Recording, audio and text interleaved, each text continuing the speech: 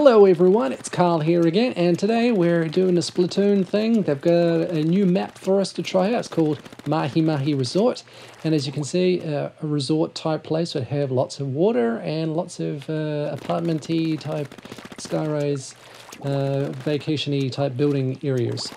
So here we go. I am just going to try to run around, fill up my rocket, fire it off into the middle so we can roughly see how far away we were from the middle, and there we go.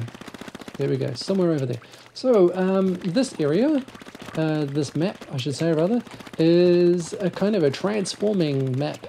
What happens is throughout the map, throughout the time, the map will raise its water levels, which will then reveal new areas for you to have to ink. So we'll get to see it in a minute. Well, maybe not a minute, but we'll get to see it. Can I get out there? Let's try that. Yeah, I can. Check it out.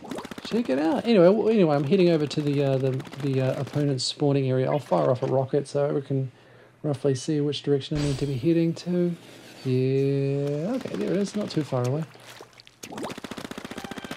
So hopefully we'll see the water level rise soon-ish, or drop, I should say. It'll be dropping, won't it? Anyway, oh, here it is. Look at that, I made it. Anyway, back to business. There we go. Look at that. So, and as you can see here, there are lots of areas now. Like I'd say this black part here, which was previously under the water, has now resurfaced, and you're going to have to go back into...